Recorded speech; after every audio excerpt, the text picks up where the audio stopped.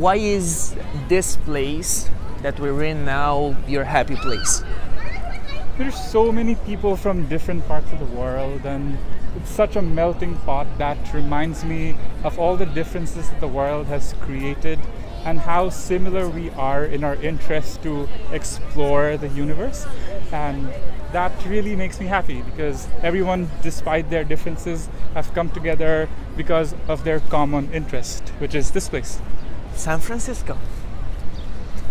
You spent 19 years in Bangladesh, and if you were to choose a moment, a story that inspires you and maybe will inspire the audience of 99 stories, which one would that be? So it probably will be a story that happened outside Bangladesh.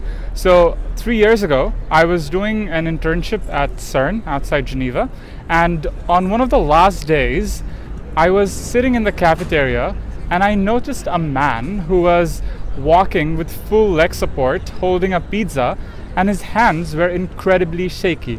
And I thought, like, why is someone like this in a place like that? Because in Bangladesh, people with disabilities are not employed, and I thought it's going to be interesting to hear his story. So I sat next to him, and then he started telling me the story of his life. He is a man from Morocco who used to love football a lot, but because he couldn't walk and all his friends would play the sport that he loved most, he was really, really depressed and he left school. But then he didn't stop learning. He started learning how to program in his own computer, and he got training so much that he was then working for building a software for the world's largest particle physics laboratory. So this all the story happened in Geneva. Yes. You were in Geneva. Okay.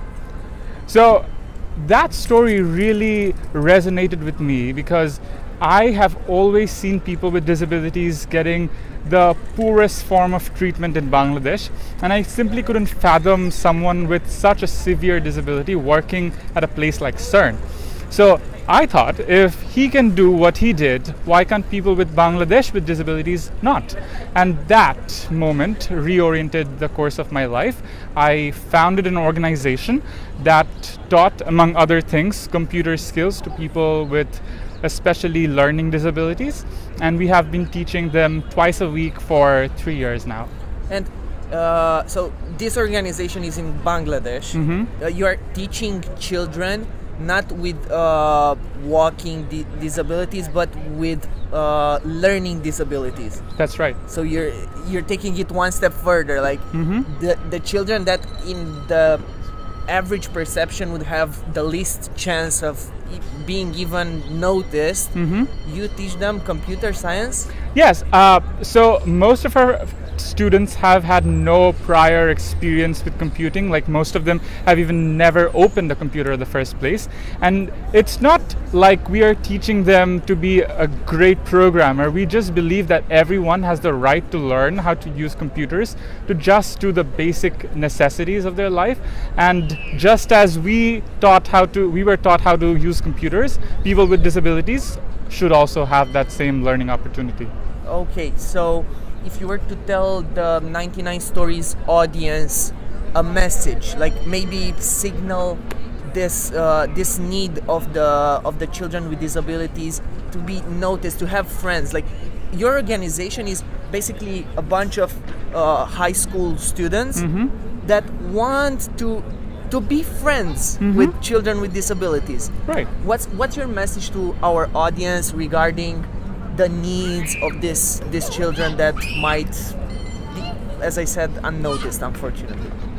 So one of the very important things is that most people with disabilities, although they have various behavioral deficiencies, can actually understand when you appreciate them, when you talk to them in a condescending manner. So the general message is that we should all treat people with and without disabilities in a similar respect and dignity. We should never ever insult or downplay someone's role or purpose of life just because they have certain deficiencies in their ability to comprehend the complexities of the world.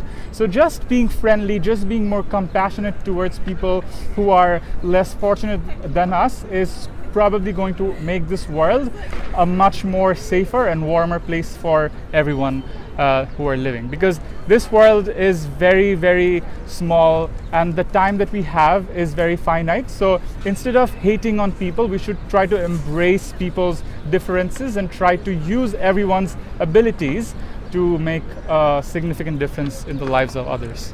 Thank you so much. Such a wonderful story.